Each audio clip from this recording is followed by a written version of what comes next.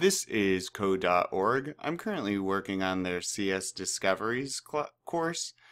Debug using 4 parameters. Now that the grass is working, let's add cloud to the sky. Unfortunately, it looks a little funny right now. It does. Oh no. Oh no, your cloud is attacking. Nope. Alright, do this. Debug this program to make the cloud wider than it is tall. That would make sense. Hint, you'll need to change 2 parameters. And remember, this is the tricky weird thing. Parameters are the stuff in the parentheses. So sky blue is background's parameter. 300 is ellipse's parameter. So is 50. That's also a parameter of ellipse. And so is this 50. 0 is also a parameter of this rectangle. Green is a parameter of fill. So, debug the program to make the cloud wider than it is tall, like in the image. You'll need to change 2 parameters. Which one sets your cloud's width and height?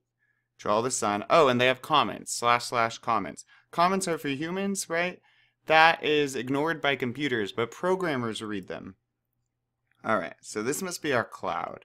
So, if we want to change the width and the height, well, I know these first two, see X and Y, that's going to be, well, it's X and Y coordinates, right? Like we can look at the grid, X, 0, 0, and Y. So if we want to change the size, W and H, oh, width and height. Okay, so we want the width to be more, I don't know, 300.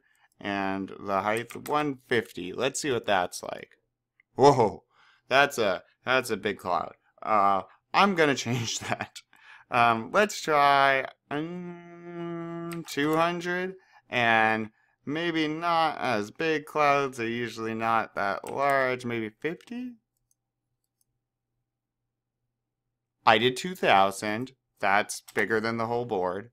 Try again for 200. That's a bit better. I think I want it more than 50 though. I'm going to try 80. Yep, I like that. Alright, so great. And then you'll need to, and we did change 2 parameters. We changed the width and the height to 280 for me. Great, let's keep going.